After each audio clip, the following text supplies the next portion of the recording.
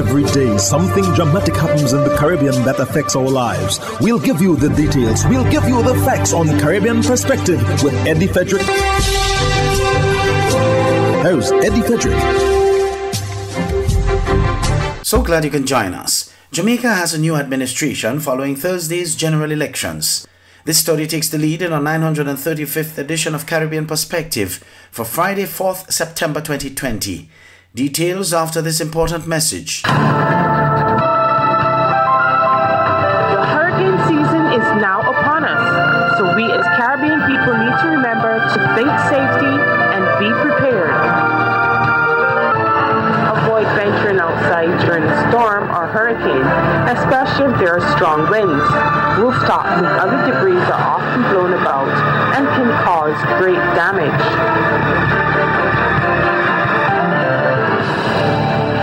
Welcome back. The Jamaica Labour Party, the JLP, was returned to office in Thursday's general election with a landslide victory that People's National Party Vice President and Campaign Co-Director Philip Paulwell described as shocking. With all the box counted at the end of the night, the JLP won 49 seats compared to the PNP's 14. The victory was also significant for a number of big PNP scalps taken by the JLP, among them Peter Bunton in Manchester Central, Wycombe McNeil in Westmoreland Western, Luther Buchanan in Westmoreland Eastern, and Fenton Ferguson in St. Thomas Eastern. We will endeavour to bring more details in our next edition. The JLP's 49 seats represent 57% of the votes cast, while the PNP's 14 represent 42.8%. There will be no revisiting of the law with regard to families in private vehicles wearing masks and or face coverings. In fact, Trinidad's Attorney General Faris Al-Rawi, in response to questions at the Ministry of Health's virtual COVID-19 media conference, said charges for children 8 years and over stand. More in this TV6 report with Elizabeth Williams. Attorney General Faris Al-Rawi was adamant, in light of the thriving PH industry, the revised public health ordinance treating with mask wearing in private vehicles will not change. We have to just simply exercise common sense and reasonableness. Let's allow the country to get back to work by just wearing your mask. So, no, we're not looking at revising this position. Minister Al-Rawi said, before the public health ordinance was issued, similar mask-wearing laws in countries such as Australia, New Zealand, Canada, the United Kingdom, and a few Caribbean states, namely Jamaica, Dominica, Barbados, and Anguilla, were looked at. And in all of these jurisdictions, children are treated with. And in some of these jurisdictions, there is no exception for children of any age at all.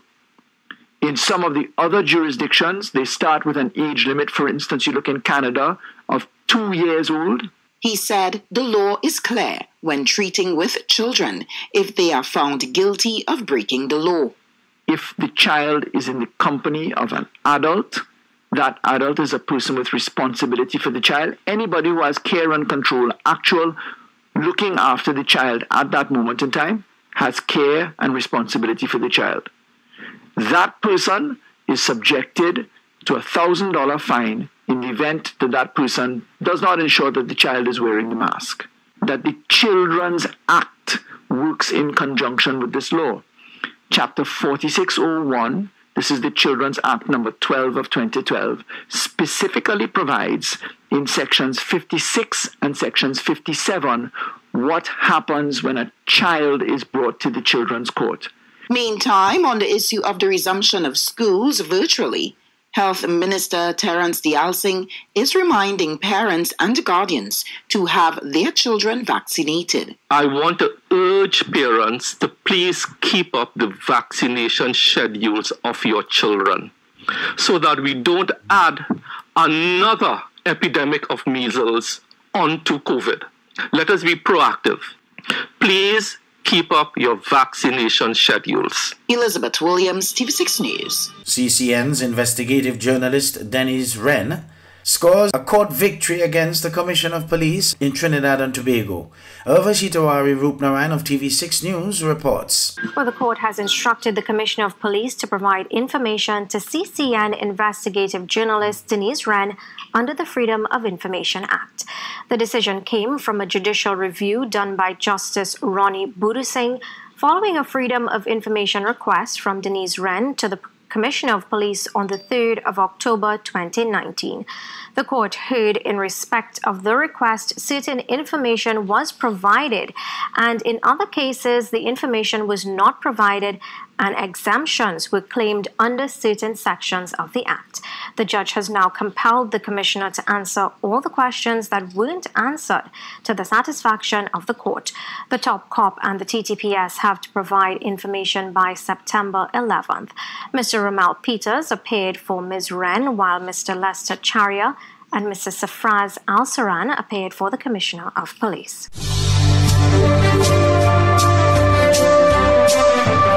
You're listening to Caribbean Perspective with Eddie Frederick.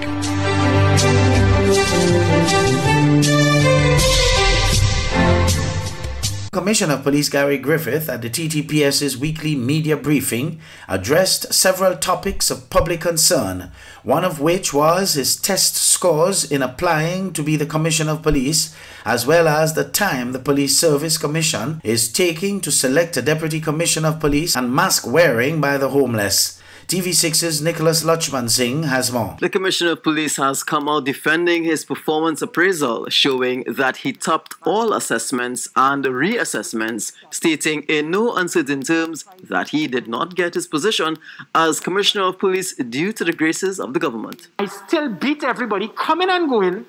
They decided to then say, let us throw all this away and have what is known as curry favor or pilau favor. It certainly wasn't Gary favor. So what they said is ignore all the points, ignore all of the grades, ignore the millions of dollars spent by the taxpayers, and let us just put who we feel. And that is where they put Gary Griffith as fourth. So it is not the government or parliament or anyone did me a favor. I got the highest points of everyone who applied for Commissioner of Police. And it is there for fact. The Commissioner also answered questions on the length of time the Police Service Commission is taking to select a Deputy Commissioner of Police in December, as stated in a media release issued by the Police Service Commission, saying he couldn't question why, but thinks that raising the bar for Deputy Commissioners will lessen the applicants, speeding up the time for selection. By that being a master's requirement now, I can see more than about 10 to 15 persons actually applying.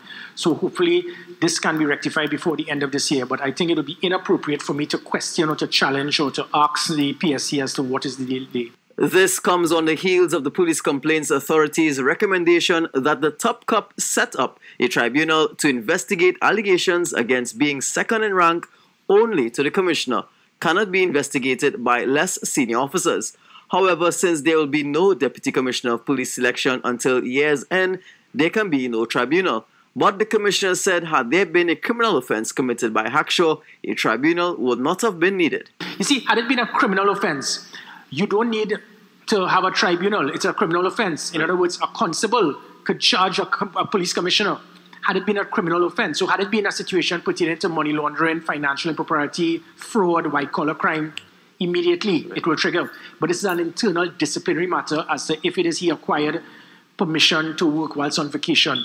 Speaking on the topic of mandatory mask wearing and on concerns of the homeless not wearing masks, the Commissioner said the TTPS will be giving out over 500 masks throughout various parts of the country. But for clinically insane persons who may not grasp the need to wear a mask, he had this to say. Giving a homeless person a ticket, the first thing is the person must have an address. So I don't know where that is coming from. Right. And then likewise, if that person has the ability to pay. So rather than us go down the road of giving homeless persons tickets, what we are doing is to get persuasion as much as possible, especially in areas where they would fraternize and be involved with other civilians, especially, for example, downtown Port of Spain. So which is why we are doing this. So this is the first phase. The Commissioner also said the TTPS will practice discretion when issuing tickets to children over 8 years found not wearing a face mask, using persuasion and common sense. Nicholas Lutchman Singh, TV6 News. It is the view of 3 GCOM commissioners that Home Affairs Minister Robeson Ben is in conflict with the law now that he is a sitting minister but is actively involved in the GCOM investigation. Travis Chase of HGP Nightly News reports. 3 GCOM commissioners, Vincent Alexander, Charles Corbin and Desmond Trotman, are up in arms over the reported involvement of former PPPC Commissioner, now Minister of Home Affairs Robeson Ben's involvement in the police's investigation into alleged electoral fraud. If it is that the police is carrying out an investigation, there's no way in which it is the Minister of Home Affairs, who has political oversight of that ministry, should be, of the police force, should himself get involved in the actual investigation. And so for me, I do believe, like Commissioner Alexander does, like I'm quite sure Commissioner Corbin does, is that what is happening here is a political witch hunting exercise, at the head of which is no one else than the Minister of Home Affairs himself. And we have to be concerned about what is happening here. GCOM Commissioner Desmond Trotman. Nightly News understands that on the 30th of August 2020, Enrique Liven, GCOM staff who is charged in relation to allegations of electoral fraud, participated in a confrontation with the Minister of Home Affairs, Robeson Ben, at CID headquarters, where he was asked to respond to the minister's version of events after the March 2 polls. I believe, now that he's Minister of Home Affairs, to get personally involved in that answer, because if it is that you juxtapose his behavior at the Commission against what is happening here, you realize that this is heavy political involvement that we have to be concerned about. We have to be concerned about what is happening here, because Mr. Ben himself, as a commissioner, came to the commission with a number of names of persons who he felt should be dismissed. Some of those persons today are being investigated. And Mr. Ben has now taken on the mantle of an investigator. Commissioner Vincent Alexander reminded of an incident which should have seen the former GCOM Commissioner Robeson Ben before the courts. Mr. Ben clearly assaulted a medical officer at the Recon Center, and absolutely no action has been taken against this man, and now he's the one overseeing security in this country. Another burning issue for the commissioners is the announcement by President Irfan Ali that a forensic probe would be conducted into the problems surrounding the March 2 regional and general elections that eventually led to him being declared winner. What do you make of the President's his take on setting up an investigative arm into this elections? The government cannot, of its own accord, investigate GCOM. GCOM, the government, in that regard, is a partisan party to the elections and all that follows. And therefore, they cannot, as a government, at the level of the executive, seek to take any action. The laws on these matters are rather clear, but are being used as people see fit. If one checks the laws in relation to GCOM, Article 163, what Blanham did, writing the chairman, asking for information, suggests that he's asking the chairman to breach the laws of Guyana. Travis Chase, HGP Nightly News.